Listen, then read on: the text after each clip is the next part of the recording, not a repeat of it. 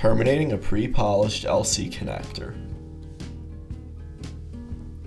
The first thing we're going to do is prepare our workstation.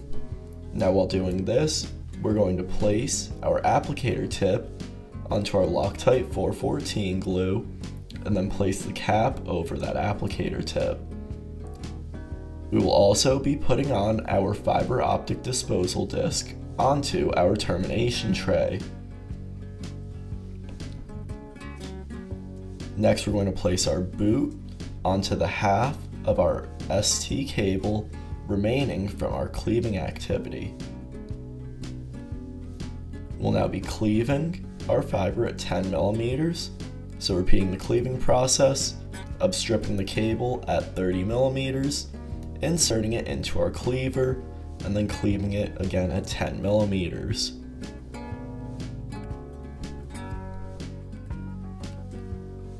A best practice to keep in mind is to go about 5 millimeters at a time while stripping the cable jacket from your fiber to ensure that you won't break your fiber.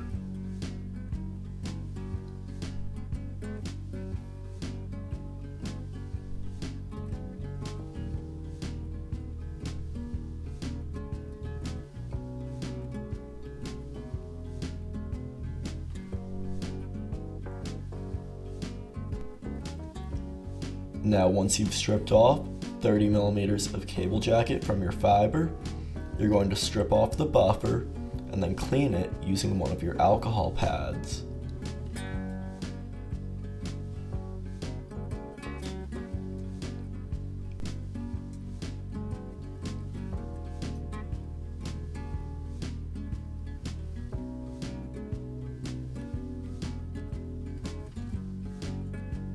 Now while cleaving your fiber, don't forget that the cable jacket lines up where you're going to be cleaving.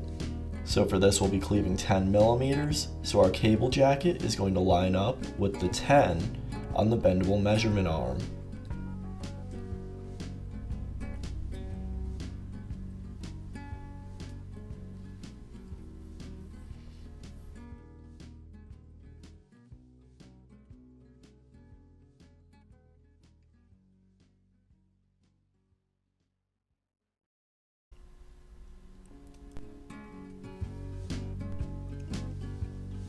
After cleaving, don't forget to properly dispose of your excess fiber.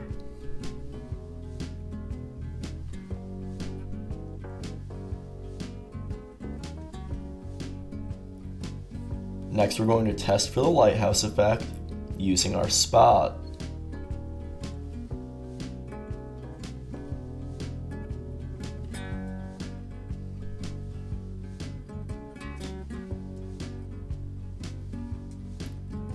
While spinning the cable around, you want to make sure that no light is coming from the sides and all light is being transmitted through the tip of the fiber.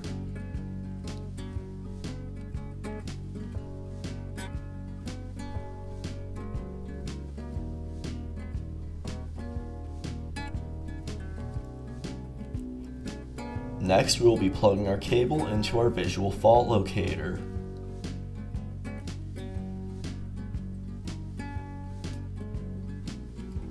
Now before terminating the pre-polished connector, you will need to remove the black protective cap from the back of the connector which covers the canal. Be careful while removing the black cap as the connector is fragile. Next we'll be turning on our visual fault locator and test fitting our cable. Now you're going to insert your exposed fiber into the canal on the connector, and it's going to guide itself in as you apply gentle pressure until the light is completely passing through the tip. Now once all light is passing through the tip, you're going to add one single drop of your Loctite 414 glue, and you're going to give it about 1 minute to dry. Now once it is dried, you're going to apply the boot to the connector.